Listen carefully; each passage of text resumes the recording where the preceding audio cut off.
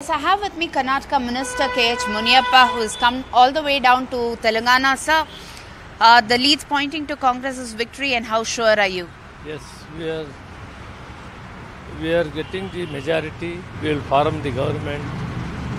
I have been there from the last 10 days. The people are in favor of the Congress party. The KCR rule has totally destroyed the Telangana progress. People realize now they are themselves as ready to vote for the Congress party. They voted, and we will definitely form the government, Congress party, our ideology, our programs.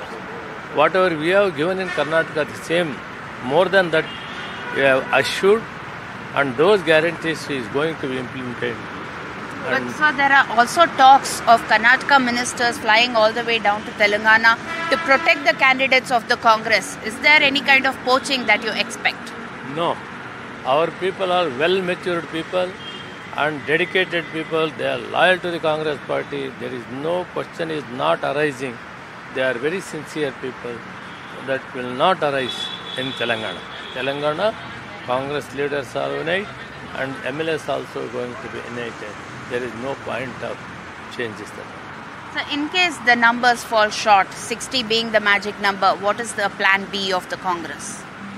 That point does not arise. We are going above 70, 75. That will not arise. Thank you, ma'am. So that was Mr. KH Muniyappa talking to us, saying that they are absolutely sure of the majority for the Congress here. But then there is also speculation that Karnataka ministers have been flown down to Telangana mainly to ensure that their candidates are protected here in Telangana.